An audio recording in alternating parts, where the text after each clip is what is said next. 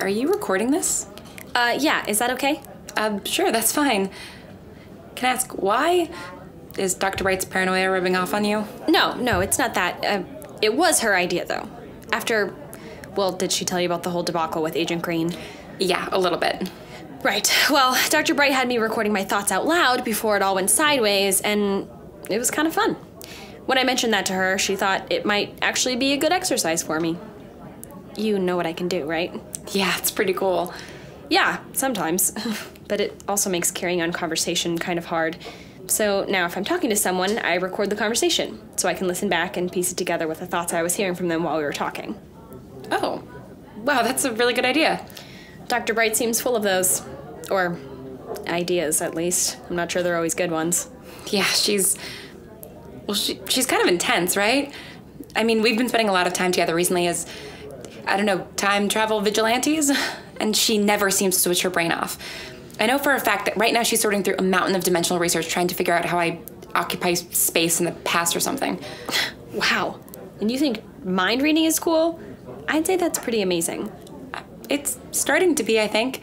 I mean, it was amazing at first, all those years ago, but then, well, the trips got really hard and started happening all the time, and it became a part of my life that I just didn't want to participate in anymore. Why? Oh, that's awful. I'm so sorry, Sam. Did you just read my thoughts? Yes. Yeah, I did. Sorry. No, it's okay. It's actually nice to have someone know without having to go through the whole terrible story again. This is kind of weird, right? I mean, do you know other people like us, other atypicals? Yeah, a few. Really? How? Well, it's genetic a lot of the time, apparently, so I got my power from my mom. She's not a telepath, she's a telekinetic. Oh, neat. Yeah, she's really great. She's got the most perfect control of her power, better than anyone I've ever met. Who are the others? Well, there's that other patient of Dr. Bright's, Damien. Yeah, he's a piece of work. Dr. Bright hasn't mentioned him. She says she might need to use him to help Mark, but that I am under no circumstances to ever talk to him. Yeah, that's good advice. I've met him a few times. Our powers don't work on each other, and never seeing his face again would be too soon. He's really that bad, huh? He's just creepy. Like, I know that he's potentially really dangerous because of what he can do, but he doesn't seem to actually use it for very much. And it's so frustrating talking to him. I've gotten kind of used to interacting with people when I can hear their thoughts, and it's really annoying not having my footing with someone, you know? Not really. I've never felt like I have my footing. Interacting with people isn't exactly a strength of mine. Or something I enjoy, or even something I really ever do. This is going okay, though, right? Yeah. I mean, there's less pressure than there was before.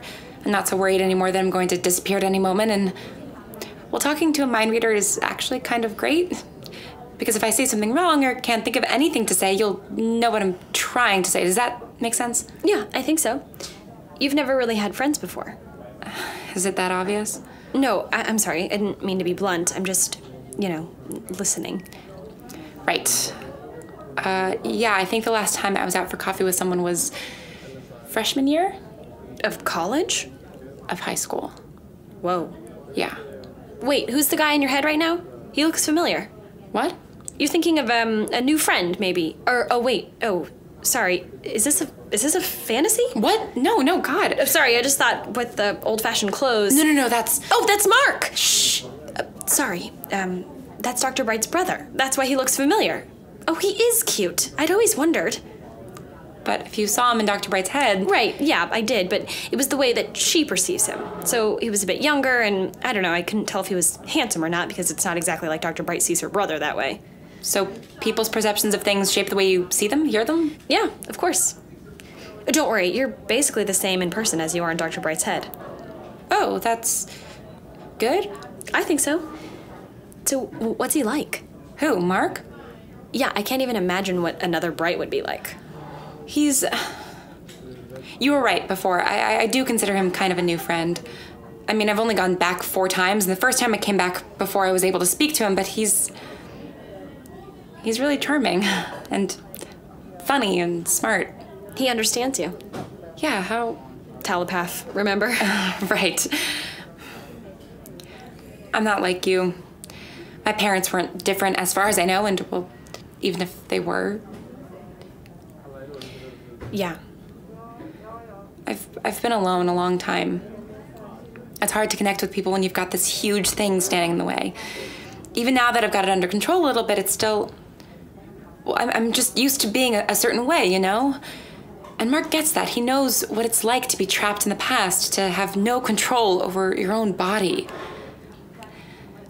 Sorry, I didn't mean to unload all of that on you. There aren't a lot of people I can talk to about this kind of stuff. I never know when I'm going to see Mark, and Dr. Bright is kind of laser focused on the mission right now, so... Well, that's why she wanted you to meet me, right? So I could be a sympathetic ear. She told you that? No, I heard it just now. Don't worry, I'm not doing this as a favor or out of pity or anything. I wanted to meet you too. And despite what you're thinking, it hasn't always been easy for me either. Yes, my ability makes it easier for me to connect with people, but only now that I have some amount of control over it. Before, it was like having a constant crowd in my head. I thought I was going crazy. And then I thought I was hearing angels, and everyone else thought I was going crazy. I'm sorry. No, I'm not trying to make you feel bad. I'm just saying you're not alone. There's me and my mom and Caleb, and I think a bunch of other people too who understand what it's like to have something going on in your body that you can't explain. Who's Caleb? Oh, he's the other atypical I know. He's an empath. He feels other people's feelings. So we really get each other, you know? I met him a few weeks ago, and we've gotten to know each other a bit. He's still in high school, but he's pretty cool. He's actually going to come volunteer with me at this art therapy place I work at sometimes. Oh, you're an artist? Yeah, it's my major currently. But I don't know, I'm thinking about maybe switching to social work. Or doubling, who knows. Oh, and no, I'm not going to art therapy myself. I have a friend who is in the war, and I've been taking him. It seems like it's been helping with his PTSD. I don't know if it would help with you. I mean, your war experience has been so different, but maybe it's worth a try? You're more than welcome to come. I'm sure Caleb and Frank would both love to meet you. Oh, sorry. That was a lot to dump on you at once, wasn't it? Yeah, well, that's... This is why the recorder helps. Sometimes I don't realize I'm having a whole conversation with someone without them saying a word. Right. It's okay. Thank you for inviting me, that is. That's really nice of you. No problem. You're not going to come, are you? It sounds like maybe a bit too much for me right now. Sure, of course. No pressure. So, is Frank an atypical too? No. Well, no. I don't think so. I don't know, it's strange, but ever since getting to know Caleb and seeing inside his head what feeling other people's emotions is like, well, sometimes I see similar stuff in Frank's thoughts, which isn't unheard of. You know, everyone is on the spectrum of empathy or whatever, and sometimes people are just naturally more empathetic than others, but with Frank, it's so strong sometimes. And I didn't really know what it was at first, but now that I've gotten used to the way he thinks and I'm seeing how Caleb thinks about his ability, the two seem related in some way. I don't know, I'm probably reading a bit too much into it.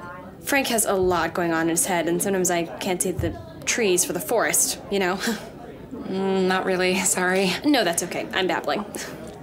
So, if he's not special, how did you get to know Frank? Well, he is special, to me anyway, even if he's not like us. It's okay, I know you didn't mean it in that way. But he's been through a lot, so I guess I sort of felt bad for him when I first saw his thoughts, but now he's a really good guy. And he's such an amazing artist. I mean, he's still not painting that much because he has this issue with his hands, but we sit there for hours and he describes these paintings to me and I'm his hands. He's able to do some of the less specific brushwork and I take care of the details. And he's been so happy with the results so far. I mean, he has no idea that the reason they're coming out so well is because I can see them in perfect living color in his head. But every time I get something right or he finishes describing a certain piece of it, it's like a weight is lifted inside of him. And it's one of the few times during my week where I feel like my mind isn't being invaded by everyone else's. Being at home with my mom, being in studio and painting with Frank, those are the times I feel like my mind is in harmony with itself. That sounds really nice. It is. Talking to Mark has been like that for you, hasn't it? Yeah, it has. I hate that he's trapped there, but whenever I do manage to get back, he always greets me with the biggest smile and jumps right back into where we left off in our conversation. And then we just talk for hours.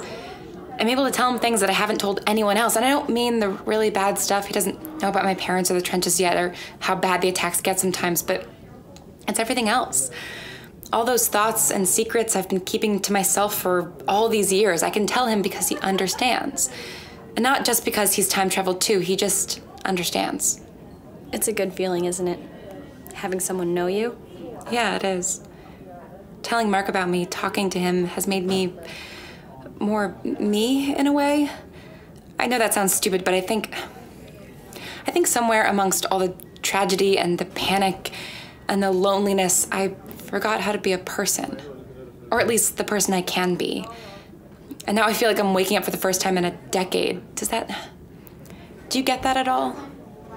I really, really do, actually. Except sometimes I feel like I'm too many people.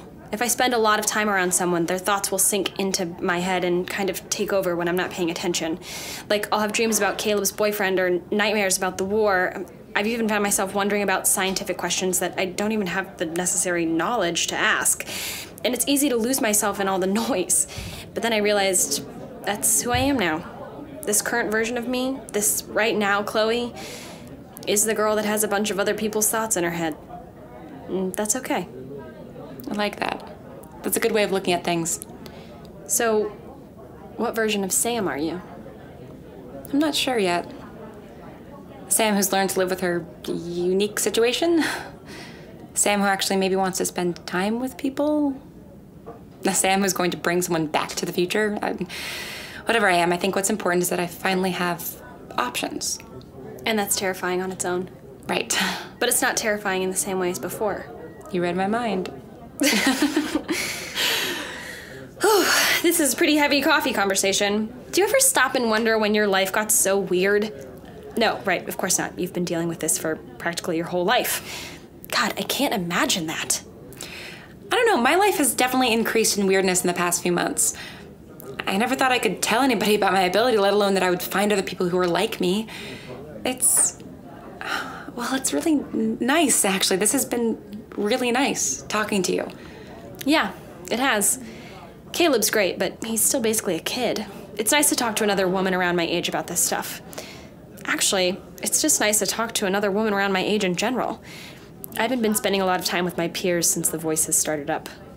But you're still in college, right? Is that going okay? It's starting to. I've been easing back in, but it's still hard to be in large groups of other students. And honestly, even hanging out with my old friends one-on-one is sort of impossible. They don't know about what I can do, but they can tell that something is off. And I can hear everything they're thinking, and I feel so guilty about it. That sounds tough. Yeah, but at least I have my mom and Dr. Bright and Frank, who's too focused on getting better to notice that I'm a little weird. And now I know you and Caleb, too. There are a lot of people out there struggling with things who have a lot less. I'm lucky. God, I don't know how you do it. Optimism isn't your go-to, is it? Definitely not. Do you think you'll ever tell your friends about you? I don't know. I mean, I'm not sure they'd understand. I know they love me, but I would be lying if I said I wasn't worried they would freak out and leave. Sometimes it's easier to just not take the risk, right? Right. I keep waiting for a moment when I'm going to feel comfortable with the way I am. Like, I'm just going to wake up one day and be completely in control and have everything back to normal. That's never going to happen, is it? No. Dr. Bright and I have spent a lot of time talking about acceptance. She's told me that even if I do get my ability totally under control, I might still have the occasional panic attack and leave without meaning to. And that I should try to accept that. Life is going to be stressful, bad things are going to happen. It's about how you respond that matters, and that's what I'm trying to figure out. Hey, are you okay? Yeah, sorry. Someone over in the corner has started doing their taxes or balancing their budget or something. Whatever it is, it's giving me a headache. I hate math. I'm sorry. Should we go? Do you mind? No, not at all. Let's.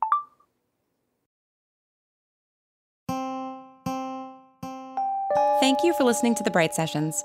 Today's episode was written and directed by Lauren Shippen and produced by Misha Stanton. The voice of Chloe is Anna Laurie, and the voice of Sam is Lauren Shippen. The Bright Sessions is made possible through listener support on Patreon. On Patreon, you pledge an amount that is only paid when we release an episode. So you only donate when we have new content for you. Plus, there are some pretty cool bonuses that are exclusive to our patrons. To become a patron, visit patreon.com/thebrightsessions. That's patreon.com/thebrightsessions. Also, go check out our website, thebrightsessions.com, for information about the cast and crew and for extra multimedia content about the characters, including mixtapes, Instagrams, and character blogs.